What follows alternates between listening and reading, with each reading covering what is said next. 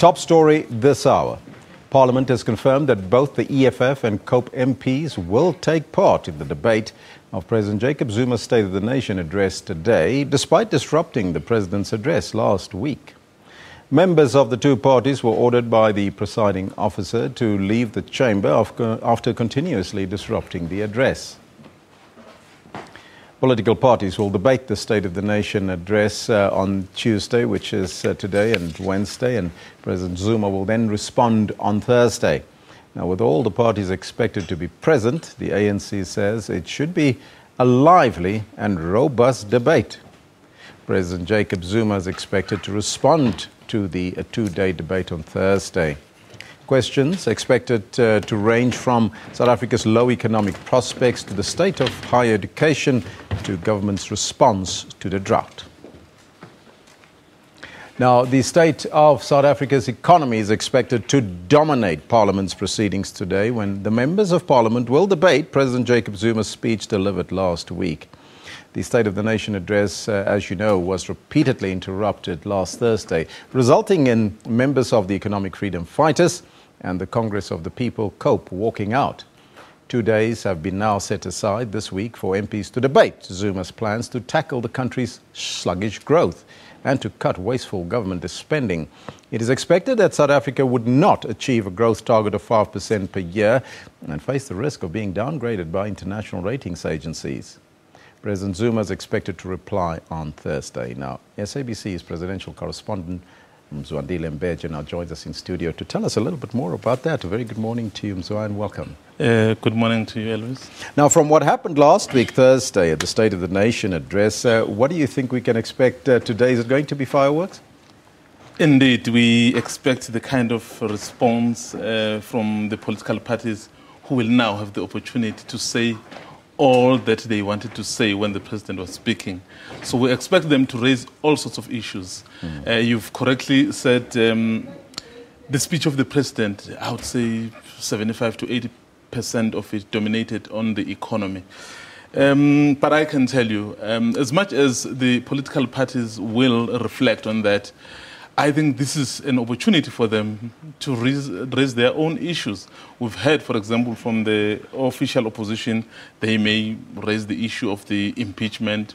You remember when Lekota was told to leave the House, he had said he couldn't listen to the president because, in his view, the president had broken the oath of office. And the EFF, they kept on interrupting the president. So now they will have the opportunity now to tell us what is it really that worried them so much. So they would be on the podium unfettered with all the opportunity to say, after the president delivered his State of the Nation address, this is what we want to see happen. So I would not be surprised if some of the parties would then say, this is the real State of the Nation address from their point of view.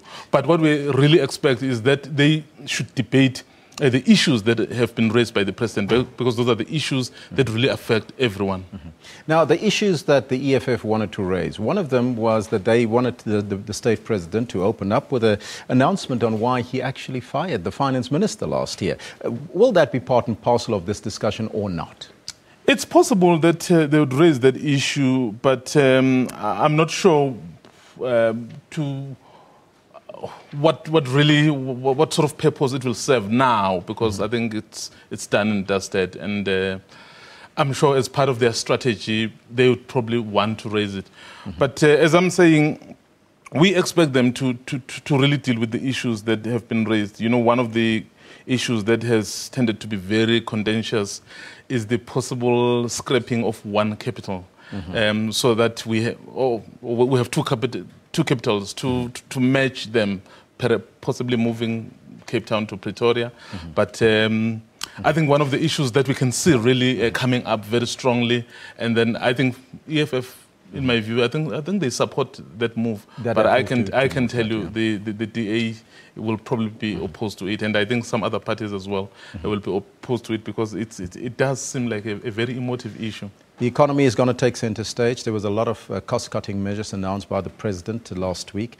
We might see this coming up, but there's also the very contentious issue about the state-owned enterprises. Will that be raised as well today in terms of maybe either selling it off to private-owned companies? You know, this will be a great opportunity for the political parties to really, because, you know, when they debate, it's not just about debating. They also offer the solutions and the ideas and the suggestions. Part of it, I think some parties would really say we need to sell off some of these assets so that we can cut on expenditure. And various other ideas that will really be raised by various political ideas is what then will inform the debate.